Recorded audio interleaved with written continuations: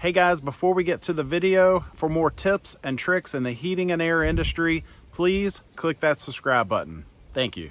Hey guys, Joshua Griffin Air and the new HVAC guide. Wanted to do a video for you guys that are homeowners that you don't really know what you're looking at when it comes to ductwork. And obviously there are certain, normal things like, there shouldn't be holes in your ductwork and it shouldn't be falling apart sort of stuff. But there are times when homeowners ask me, aside from the question, what is the best HVAC brand? Probably the most asked question I get is, how do I know if what I'm looking at is what I should be looking at? How do I know if there's a problem with the ductwork? How do I know that the heating and air company is not just telling me that it's good and it's not? And I believe there are three things that you can look at and know right off the bat if there's something wrong. We're talking about three things that you can look at the ductwork and say, yep, there's an issue here, and so on.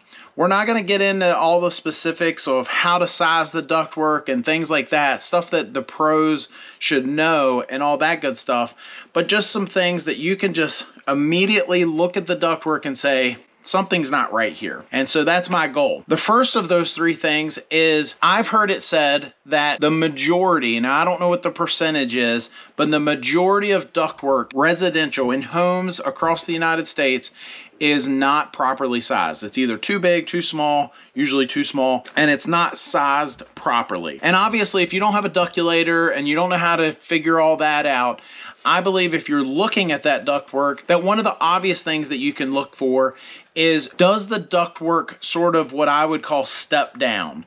So in other words, if you have, say, a system and coming off the supply side, you have, your ductwork, and as branch lines come off that ductwork, it should step down so that way the static stays high enough to continue to push velocity to those rooms that are a little further away from the heating and air unit itself. And so I call that, a sort of a step down. You might come off the end of the unit with, say, a 16-inch round pipe, and it might step down to a 14 or even a 12, and so on. As it gets further away from the unit, the smaller that trunk line should get. And I believe you should see some sort of trunk coming off of that unit and then those branch lines coming off of that. We'll talk more about that in just a moment. The other thing that I would say, if you're just taking a peek at that system, is number of vents in the home.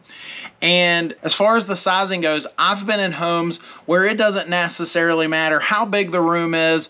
You've got a 6-inch run to the bathroom, just like a 6-inch run to the largest room in the house, and so on. And you just got all these 6-inch runs, they're all the same. And it may sound like common sense, but we see it every day. We see ductwork that's been installed and it's all the same size, and it doesn't really matter what the size of the room is. It doesn't take rocket science to understand that a larger room needs more air than a smaller room.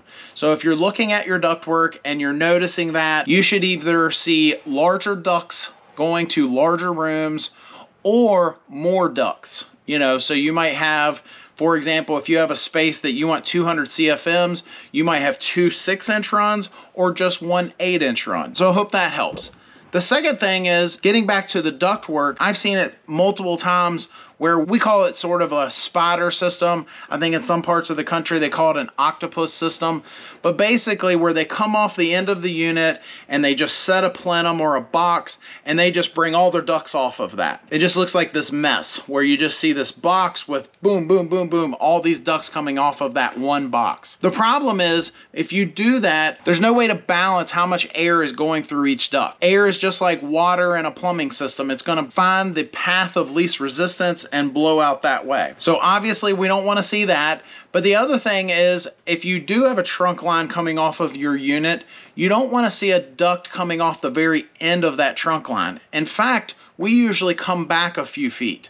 So imagine you've got this trunk line that's coming out, it's stepping down, just like we talked about in the first thing, but then you get to the very end and it should be capped, or it should stop in some way, and you should not see any of your branch ducts coming off towards the end of that. They should be backed up. And you might say, well, why is that? Why does that matter? Imagine a straw. Imagine I've got a straw in my mouth and I'm just blowing through that straw. So okay?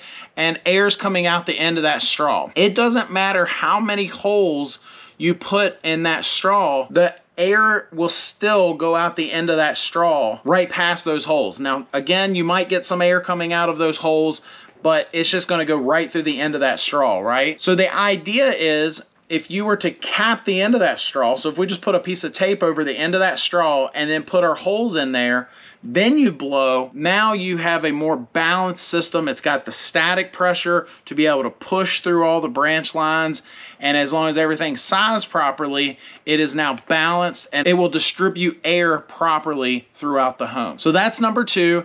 And then the last one is very easy. If you look at your heating and air system, the return side, so if you're looking at your indoor unit and you got your supply side and you got your return side ductwork should appear significantly larger than the supply side.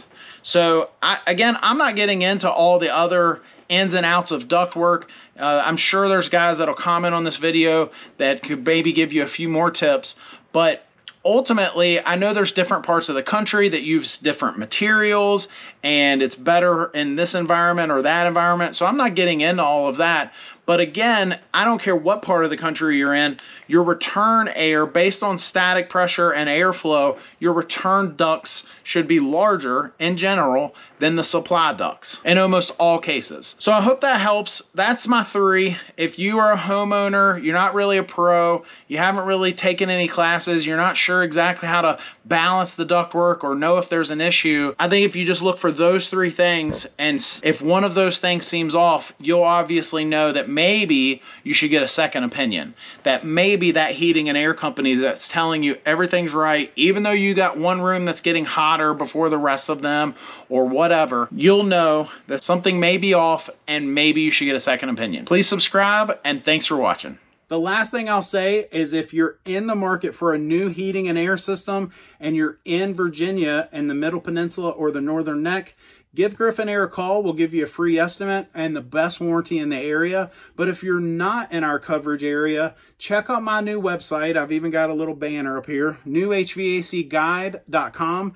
Check out that site because we've put so much information on there. It's as if I wrote a book telling folks, hey, here's the good and the bad. Avoid this or that. I've even got a whole page called no-nos, things to stay away from. And so before you spend thousands, check out that website. And finally, for more tips and tricks in the heating and air industry, click that subscribe button. Thanks for watching.